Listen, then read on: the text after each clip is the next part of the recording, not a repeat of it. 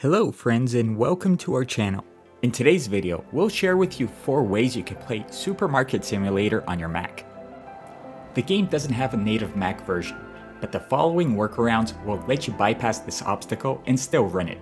The methods that will be explained next are Boosteroid, GeForce Now, Crossover, and Boot Camp. Let's get started.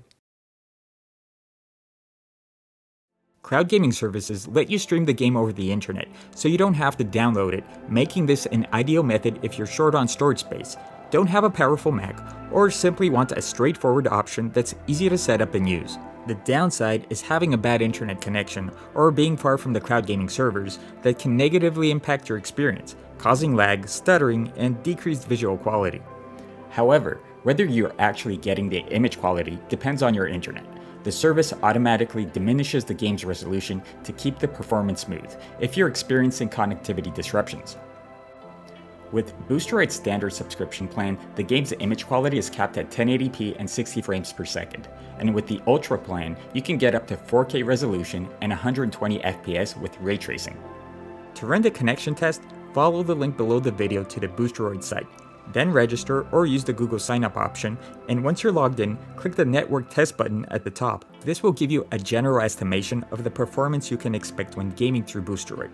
But note, even if you get only 2 bars, this doesn't necessarily mean that the game will be unplayable. We tested Boosteroid with such a connection, and while there was occasional decrease in image quality and some stuttering, the experience was still mostly okay for casual gamers. Needless to say, anything above 2 bars is great for pretty much any game. If you decide to try the service after testing your connection, first go to the profile page, click subscribe, and start your subscription.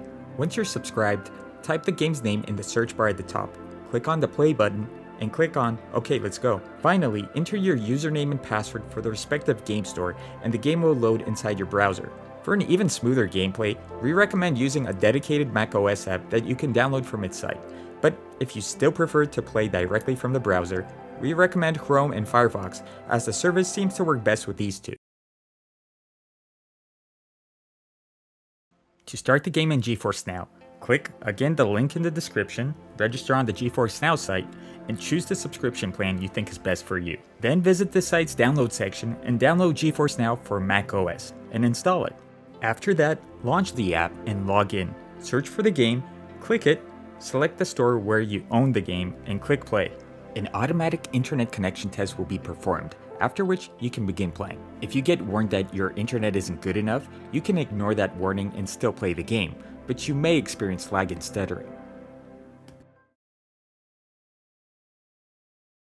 If you're looking for an alternative to cloud gaming, Crossover is your best option. This app provides you with several translation layers that can be used to run Windows software directly in your Mac OS. Supermarket Simulator has rather low system requirements for a modern gaming title, but we still recommend an M1 Pro MacBook with at least 16GB of memory if you want to have decent performance with Crossover. A 16GB M1 Pro should be able to achieve around 50 to 60 FPS when running the game at medium settings. On the other hand, don't expect any wonders if you're trying to play the game on an 8GB MacBook Pro Air. In this case, cloud gaming will bring better results if you have a decent internet connection. Now, if you want to play Supermarket Simulator with Crossover, start by clicking the link below the video and then download and install the app on your Mac. As a courtesy to our viewers, you will get a 10% off the purchase price if you use the affiliate link. You can also choose a 14-day free trial in case you want to just take it for a spin before deciding whether to commit to the service. Once you install Crossover, go to the bottle menu and create a new bottle with Windows 10 compatibility. Then right-click the bottle, select Install Software, search for Steam and install it. Log into the Steam client, search for Supermarket Simulator and download it. If you don't already own the game, you should purchase it now directly from the client.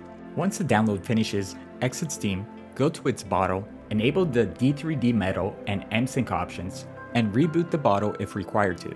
You can also try the DXVK settings instead of the D3D Metal to see if you get better performance. In our case, D3D Metal worked better. Now reopen Steam and find the game in your library. After that, you can finally launch the game and start playing it on your Mac. The third and final method we want to tell you about is Boot Camp. This tool lets you split your Mac's drive into 2 and install Windows in one of the partitions. Then you can download and play Supermarket Simulator in the Windows partition. To use Boot Camp, first download a Windows 10 64-bit file from Microsoft, and then go to your Utilities folder and start the Boot Camp Assistant tab.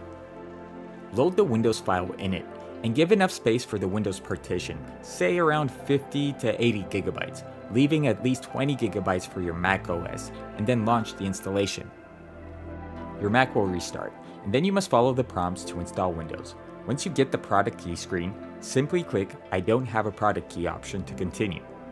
Once Windows is finally ready, update your drives and install any missing Windows updates, and you're ready to go.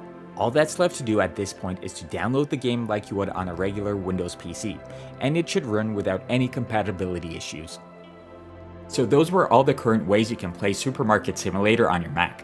We hope that this video will help you have fun on your Apple machine. Tell us in the comments if you tried any of the suggested methods and share your experience with them. Also, if you have any questions or need help with any of our guides, don't hesitate to request our aid, and we'll help you to the best of our abilities. For more similar guides and other Mac gaming content, smash the subscribe button, and we'll see you in the next one.